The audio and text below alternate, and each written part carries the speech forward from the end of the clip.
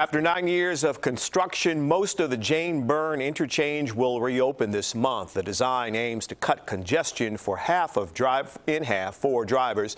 CBS 2's Marissa Perlman is along the expressway with what leaders are saying about the project. 9 years and hundreds of millions of dollars in overrun costs later, this project is set to be almost complete in just a few days. Despite delays, state and local leaders celebrated the beginning of the end of this project. The last of the major exit ramp closures will reopen as soon as Friday or as late as Monday. That's according to the Illinois Department of Transportation. After that, some cosmetic projects will continue through this winter and into spring, including resurfacing some roads and landscaping projects.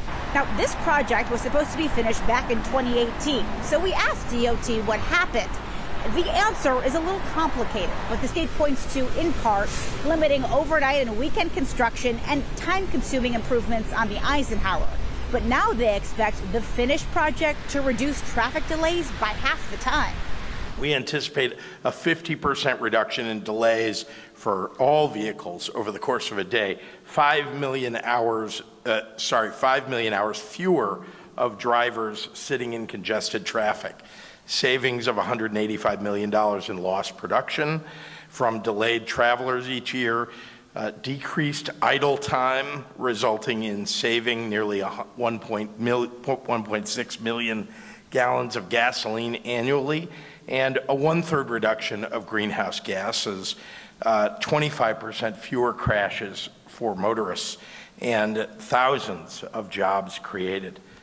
No one likes construction delays, but brighter days are ahead in the next few days as we declare this project substantially complete. Being in the home stretch of this project, welcome news to drivers in hopes that they will see less congestion here on the interchange, something that's been open since the 1960s and sees about 400,000 drivers every single day.